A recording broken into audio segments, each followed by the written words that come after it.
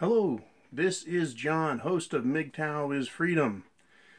I got a little bit of news today, got something on Margaret Thatcher.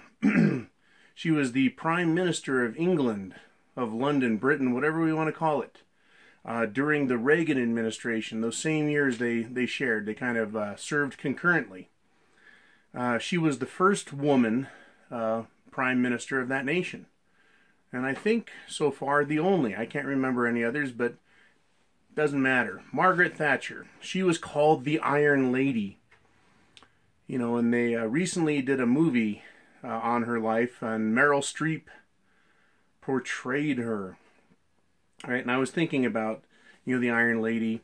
Probably growing up, what I heard about her and learned about her on the news served to instill in me the idea that women could be in politics if they were marginally intelligent, that they could serve and be good leaders, and that, everyone rises to the level of their ability.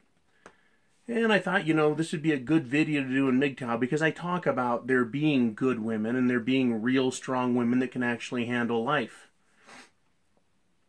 And then I've stepped back from that a bit when I read the quote, and I'm going to let the quote be resaid by Fiorini. She was running for a Republican president, and she wanted to quote Margaret Thatcher for some reason. So I'm going to play it, I'm going to let you listen to it, and then we'll go into some more discussion. Add that Margaret Thatcher once said, if you want something talked about, ask a man. If you want something done, ask a woman. If you want something talked about, ask a man. If you want something done, ask a woman. I just heard that. It's the first time I've ever heard that somehow. And that's it for Margaret Thatcher. She's out the fucking window as far as I'm concerned. That is a piss-poor thing to say, because it makes no sense. So even conservative women, and she's conservative, so that means she's using the logical portion of her brain more than the illogical side. She's thinking and calculating using some reason, because that's how conservative mindsets tend to work. Whereas more liberal-minded type people seem to go off of feelings that they have. So I'm not arguing whether one is right or not. I'm talking about Margaret Thatcher. I thought she had some more smarts than that. Well, she apparently doesn't. So let's go over the quote again. If you want something said, ask a man. If you want something done, ask a woman. That implies that women are doers and men are just talkers. That completely flies in the face of rational, intelligent thinking. It completely flies in the face of history, of fact, of understood knowledge. It's recorded for all time. Women have done very little historically. Period. So I thought maybe this video should be more about Margaret Thatcher, kind of a case study in what happens when you have a strong woman in a position of power.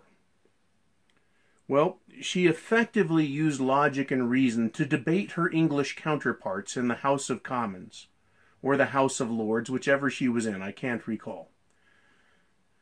And she debated them, and she fought them, and there was sexism, and she stood up against it, and oh, she's so brave. Sure, why not?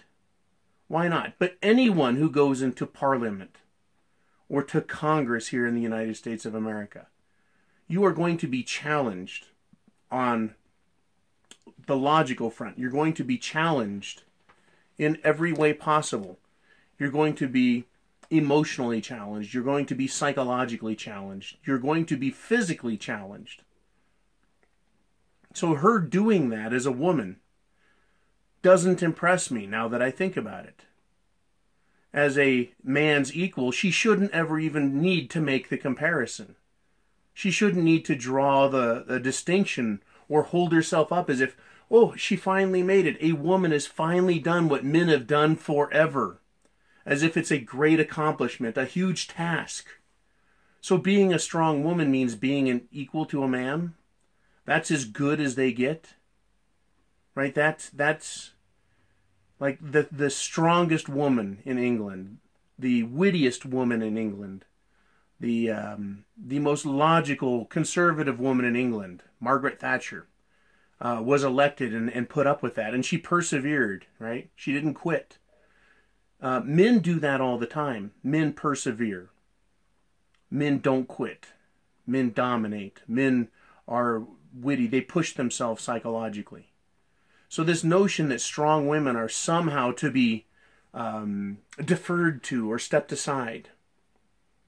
Now granted, Margaret Thatcher was witty enough and strong enough and logical enough to win a lot of her arguments. She was forceful enough or domineering enough, right? And she was elected prime minister. Now that does say something about the woman being a strong character. And so I grant that, right, to her. Well done, Iron Lady. But to go and say something like, if you want something said, talk to a man. If you want something done, talk to a woman. That is actually, while being one of her more famous quotes, one of the least intelligent things I've ever heard. Because it implies that women do, and men sit around the yard pecking gravel like hens, while it's the women who have always gotten things done. It flies in the face of men. And believe it or not, back then, even though many men gave her a hard time, many men treated her with kid gloves, soft hands. They gave her a pass because she is a girl. Now, men still do that today. They still give in to women today. Here we are, 10, 20, 30, 35 years later, from the time she was first brought in as Prime Minister. Prior to that, she served in the House of Lords or House of Commons. So for at least 40 years ago, she was being treated by men with soft hands. She was given a break and cut some slack because she's just a girl. Even today, men do that with women. They don't run them into the ground when they try and act like men. That's changing, thankfully. You want equal rights, bitches? You got it. Welcome to the party. We've done this our whole lives. For all eternity, men have to be the ones to stand up. Make a stand. Prove your case. Take the arrows and persevere. For one woman to have done that, and we should celebrate her for all time as the greatest? I don't think so anymore. Maybe the greatest woman, But really, Margaret Thatcher's nobody. Not in my book. Not anymore. Not if she says something as stupid as, if you want it said, talk to a man. If you want something done, go talk to a woman. It's asinine to me. It's an insult to the men that allowed her, that were nice to her, that were complimentary to her. Maybe the insult was intended only for those who were unwilling to take a stand. The context of the quote has been lost on me because the insult to my intelligence and to the world is just unfathomable. So this video I was going to do about strong women that became about knowing your limitations, and then should we cut them some slack, turned back into a discussion in my head about strong women. When you see a strong woman and you know that she's strong, what should you do with her? Should you treat her with kid gloves? Well, all that's going to do is encourage her to think and continue to think that she can exist on that level. And I deal with women a lot who think they've got their shit together when in fact they don't. And now they defer to me. Because they must. Because it's been well established they cannot stand. Their logic and reason do not hold up.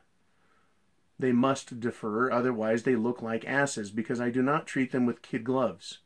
If they want to throw down, It's throwdown time and they lose. Margaret Thatcher got thrown down quite a bit. And to her credit, she got back up. She was a strong woman. Godlike? No. Astounding beyond compare? Not at all. Better than any man at the job? Certainly not. Certainly not. But she was at the time the leader of England. She was at the time a character that the nation got behind, at least a percentage of them.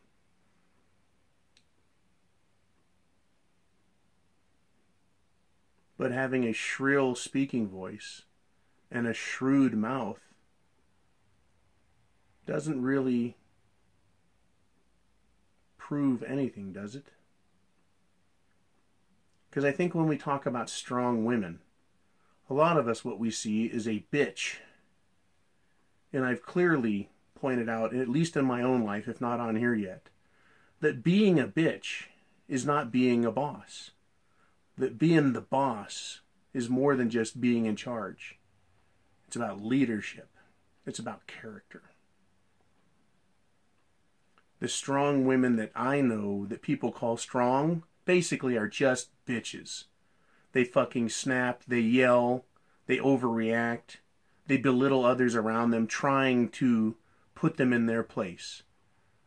But being in charge, being the boss, right? Doing it like a boss, that doesn't mean being a bitch. It means having confidence and self-respect. It means respecting others. It means having earned the respect of others. So this concept of strong women, I think I'm going negative on it. I don't see a whole lot of evidence for them. Very rare. They're rare animals indeed.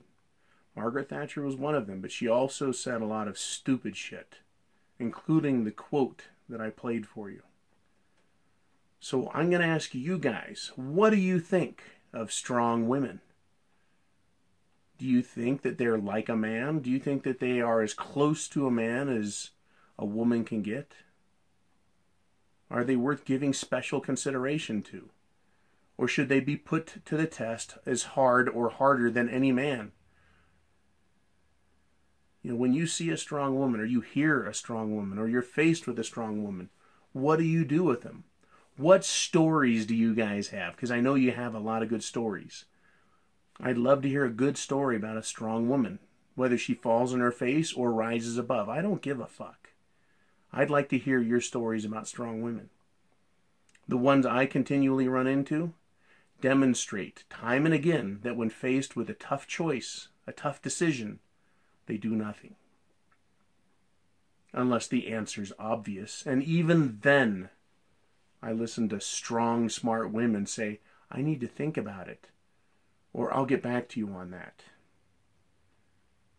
Which are the patent answers of I don't know and I don't want to say anything. Because I don't want to say the wrong thing and be made an ass of by myself. Strong women, are they worth having? Would you have one in your life? This is John, host of Mgtow is Freedom. Yeah, I'm in one of those kind of moods, so I'm going to check on out, but I wanted to do this video for you guys. Semper Fi, I have the penis.